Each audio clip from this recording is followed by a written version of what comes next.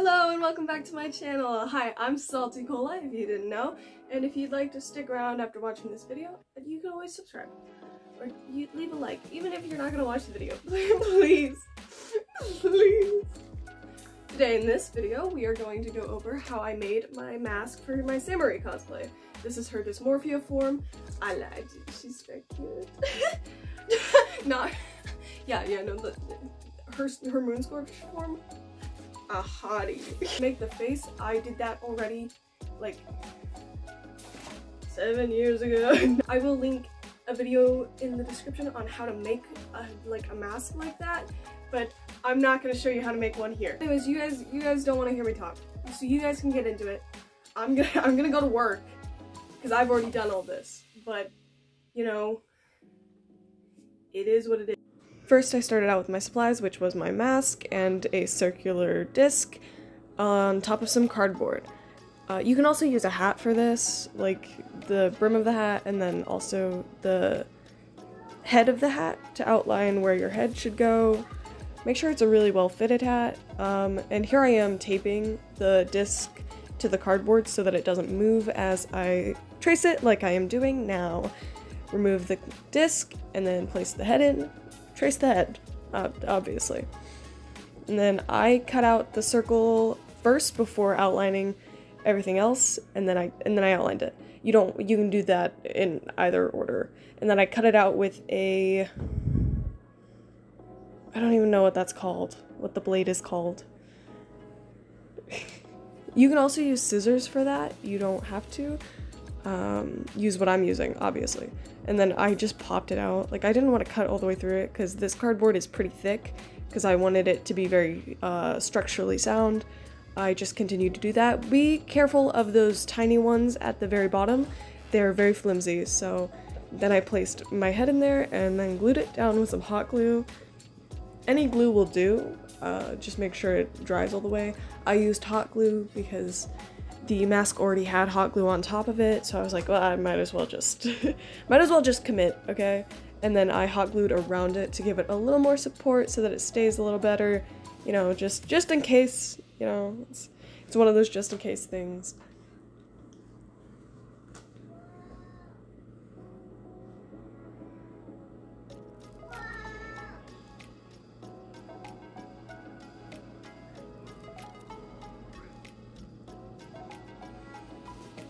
I flattened some of that glue down with my hand. Don't do that. It's hot.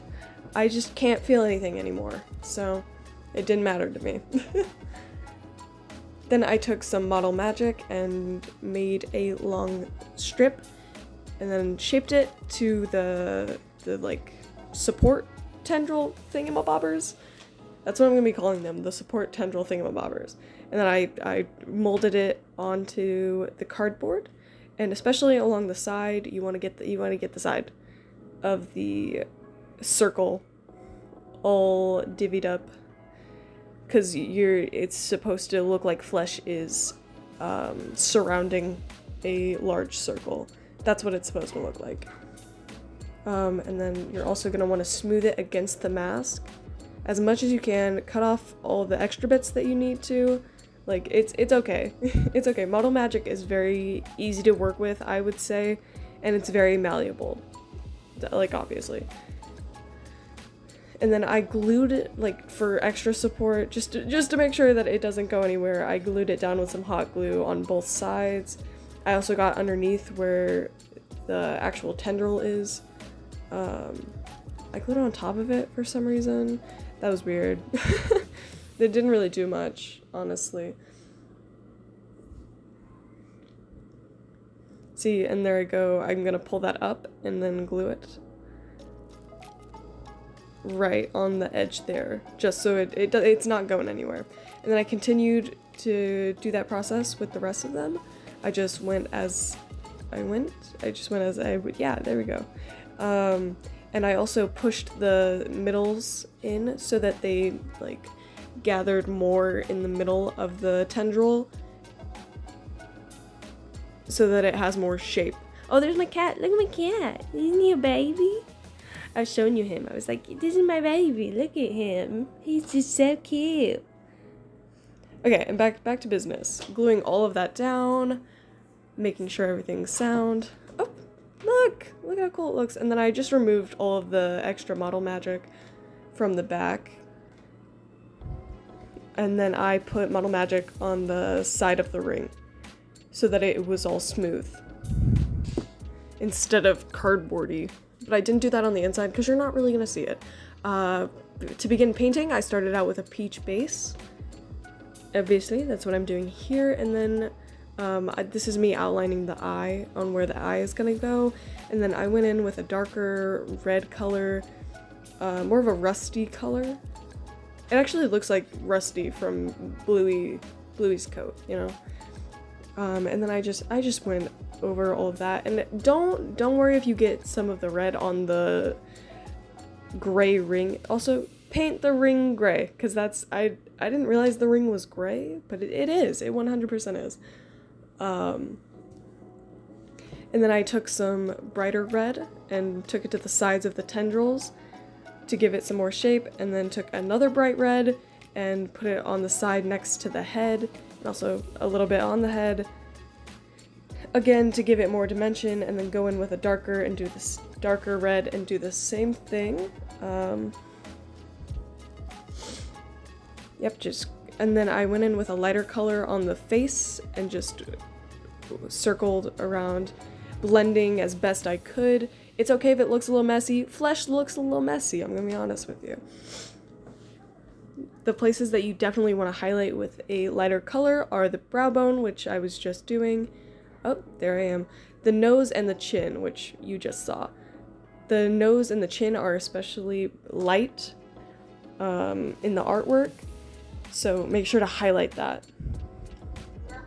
Also, I would carve out some color with near the mouth, because you're gonna put a big ol' smile there. There I am putting more highlight on. And then I'm just taking a darker color and blending the lighter color in, because it looked a little unnatural, and I wanted it to look very natural. And then I took some red in the other frame and made it look more like blood. And this is me outlining a smile with a gray, a very light gray, but still it's gray, not white.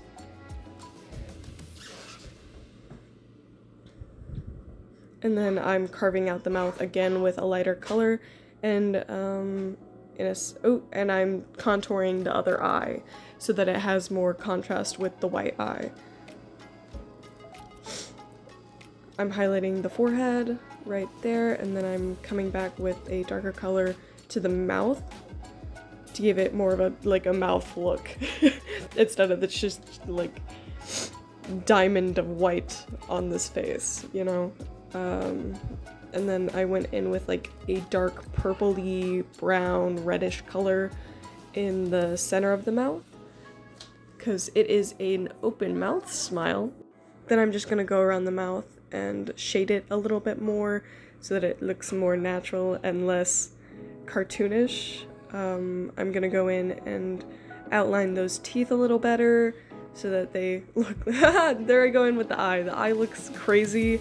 It does get fixed later by making it smaller instead of that big, because it looks it looks so cartoony right there. It looks still cartoony in the final product. I also shaded the bottom of the eye quite a bit, and then I went in on the back with some silver to the ring. And like, don't be afraid to get messy, you know, it's okay. It's gonna be okay. Yeah, there I am. I'm also making sure to get the inside with that gray, because even though you don't see it that well, it's still kind of visible.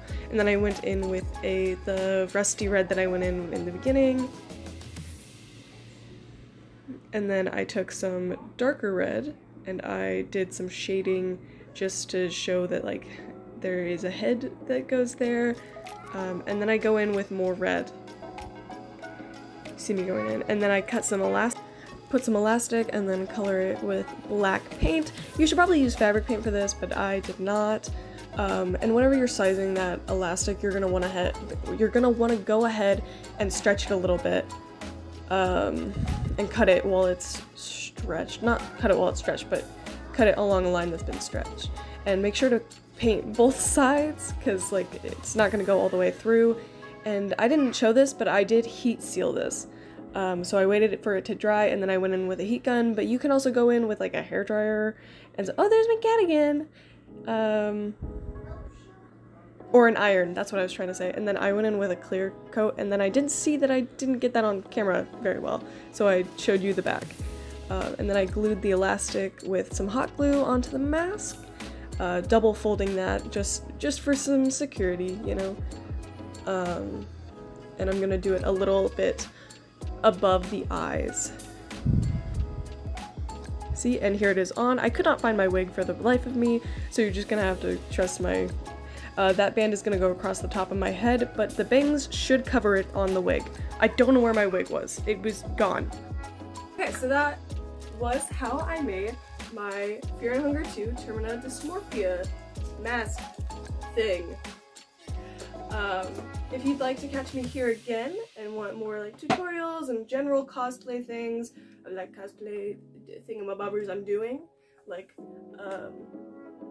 Comic-Con vlogs or walkthroughs with my other cosplays, those will all be posted here on this channel on Wednesdays.